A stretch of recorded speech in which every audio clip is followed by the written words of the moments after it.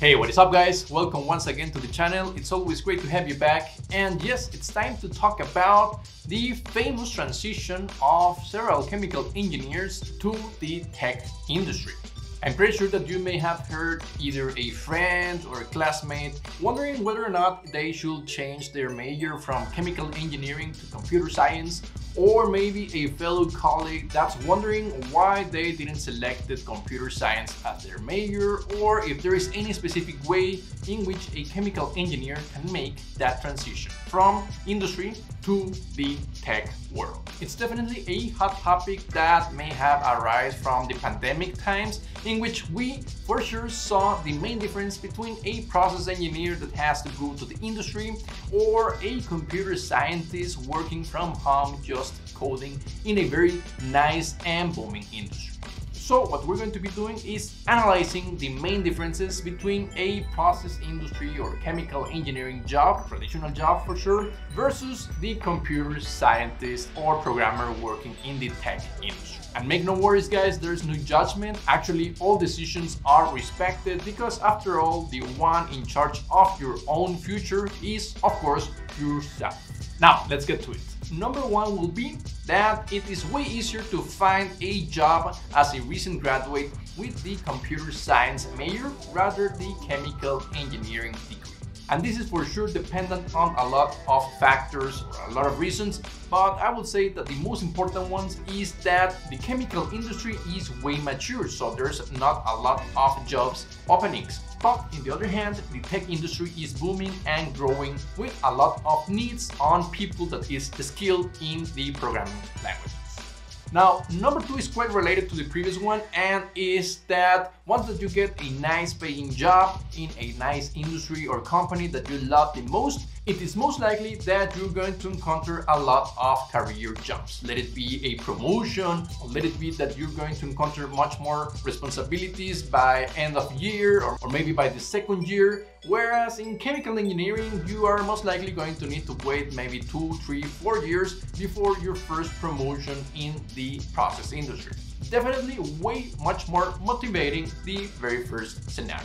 Now, for sure, the pandemic hit a lot of industries, but I'm pretty sure that if you were working in the process industry or in a very important industry, let it be food, beverages, pharmaceuticals, steel, chemicals, manufacturing, and so, you had to go to the factory, you had to go to the chemical plant, you had to go to your workplace. Whereas many of the programmers were just laying in-house, working from home in a very relaxed way, avoiding traffic, avoiding their commute, not losing a lot of time in that, and just having to enjoy their work from home. And for good or bad, this stick in the industry. If you're going to search for a job in the tech industry, it is most likely at least going to offer you 1, 2, 3, or maybe even full remote job. Whereas in process or chemical engineering, it is not likely that you're going to encounter at least 1 day work from home. And guys, by the way, check out the comment section. I prepared something for you. It's a PDF summary on the perks and cons for chemical engineering and computer science degree. Now, for sure, competition between your peers is something that you're going to encounter a lot in chemical engineering. You're always going to feel in a red ocean in which you need to work against your colleagues in order to achieve that specific job position. But in the tech world, it's kind of the reverse, that there's a lot of job openings that you're not likely to encounter that much of a competition, or at least not compared to that of the chemical engineering world. Now, for sure, the nature of chemical and process engineering requires to be always paying attention to the chemical process, to the manufacturing line, and so on.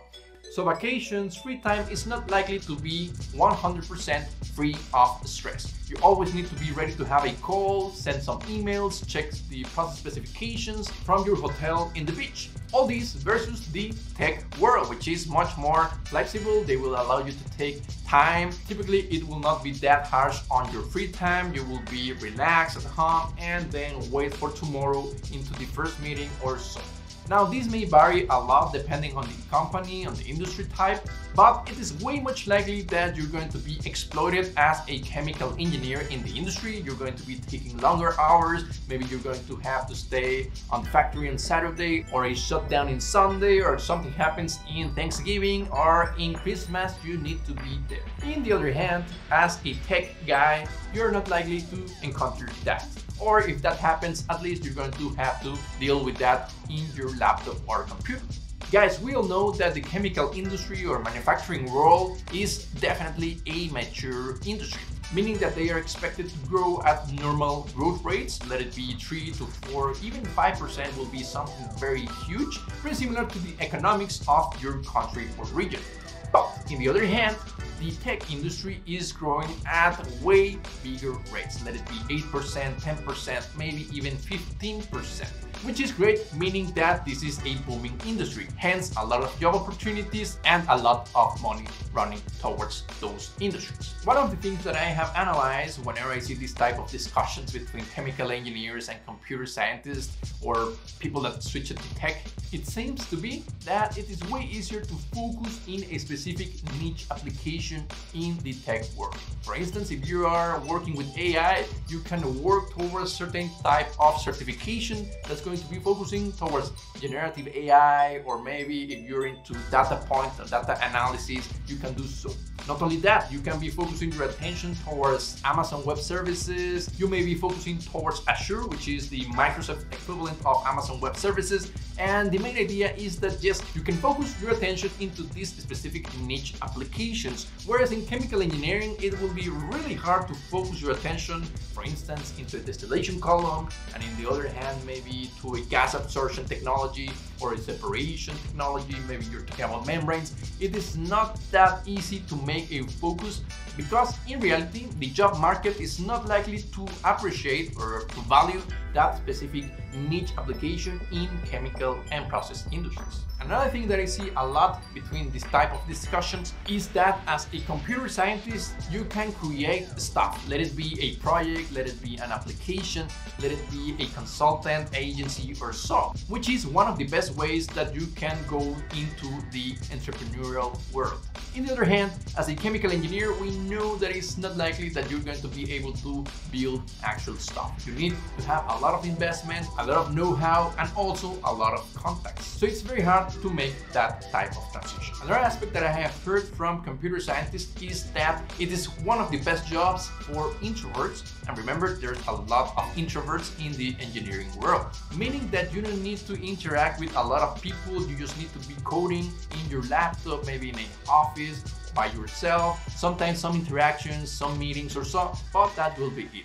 On the other hand, as a chemical engineer, you need to go and work with people that is working in the operations room, in the control room, with some fellow colleagues, some clients. Maybe sometimes you need to be working with the marketing team. Sometimes you need to be working with the management team, operations, utilities, and so on. Definitely, you gotta love working with people. And finally, guys, let us focus our attention in the booming topics that you may hear from computer science and the chemical industry. We're going to be talking about artificial intelligence. We're going to be talking about big data, data sciences. We're also going to be talking about the Internet of Things, the Internet of Industry. We may be talking about robotics, augmented reality, virtual reality. We may be talking about cloud systems, network systems, and much more. These are for sure great topics whenever we talk about them. On the other hand, we have chemical industry, and we're talking about carbon sequestration technologies. We're talking about hydrogen technologies, the hydrogen economy.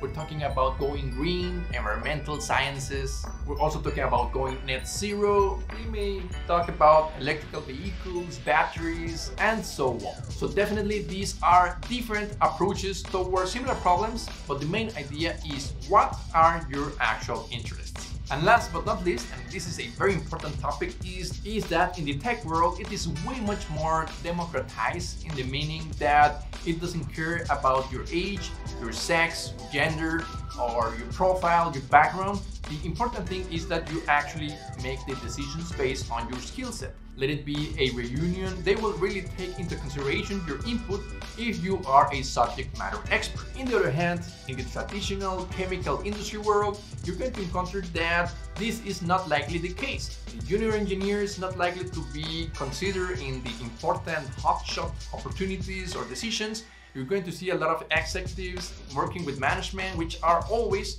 grown-up people.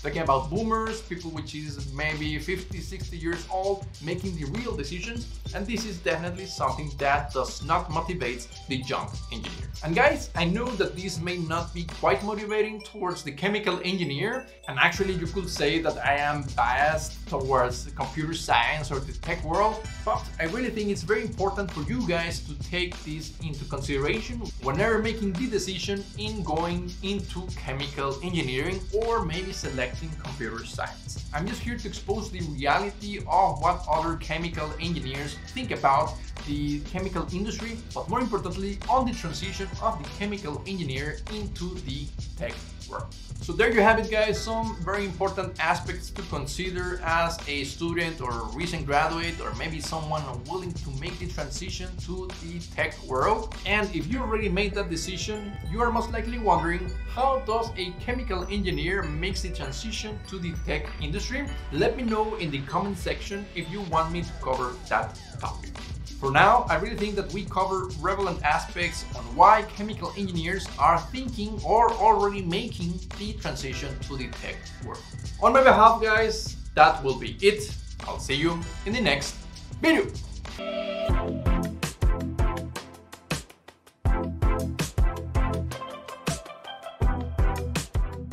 And if you're wondering what is something great about chemical industry jobs versus the tech industry, is that of job security, guys. Meaning that it is way much likely that you lose your job or get laid off as a programmer or someone working in the tech industry compared to the traditional mature chemical industry. So yeah, something great for the chemical engineer.